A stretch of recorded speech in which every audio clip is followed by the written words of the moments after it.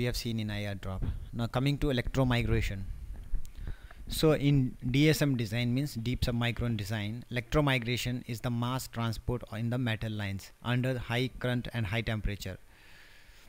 So what they're trying to say, electromigration is also a major issue now in when we are working at deep submicron technology. Okay, so we know that high current will flow through that our metal and at high temperature.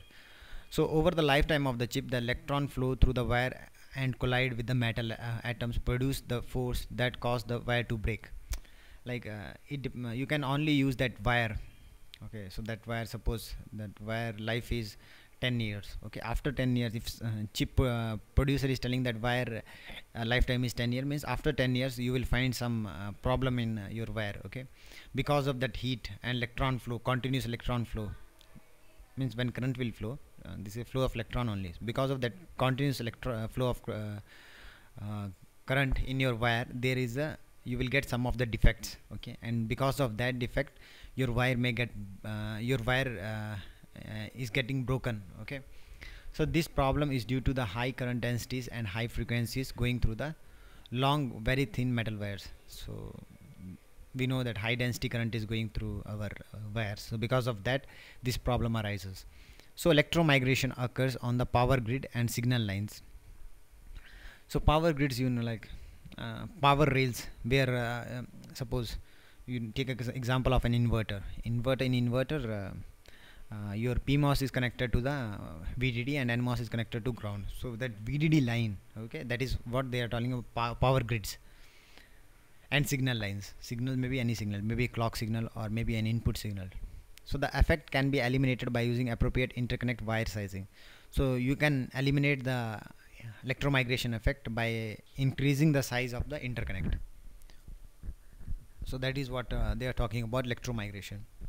So this is an important challenge in DSM technology. Okay, here are the small geometries, and OPC is used to fix the sub-wavelength distortion. So distortion is there in, you can fix that thing with the help of OPC technology, and PSM is used to enable the smaller geometries.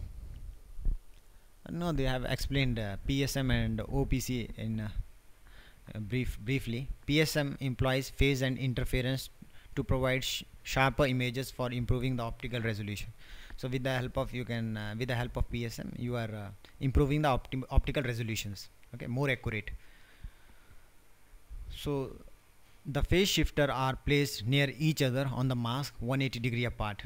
Okay, so we have to keep that thing near the mask and 180-degree apart. So this is something pertaining to interference. We have to create some interference patterns. So this is you can say manufacturing process. So just you remember, there are two types of method. One is phase shift and one is optical proximity correction. Now coming to one more effect, that is process antenna effect.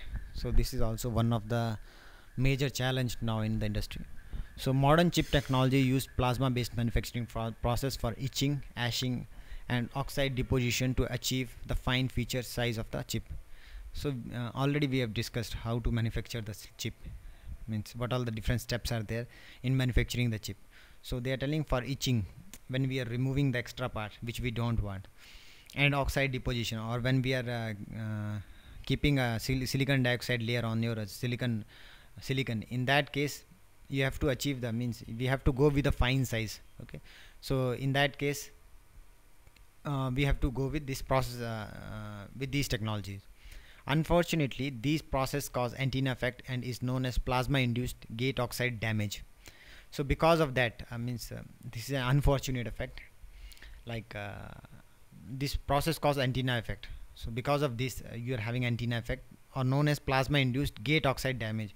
So this effect will damage your oxide, silicon oxide layer. Okay, so the plasma etcher can induce a voltage into isolated lead, stressing the thin gate oxide. So that's already I told you that etcher means with which we have to remove the layer which we don't want. Okay, that is etcher. So because of that etcher, there is a stress in silicon dioxide, and because of that you will find this antenna effect.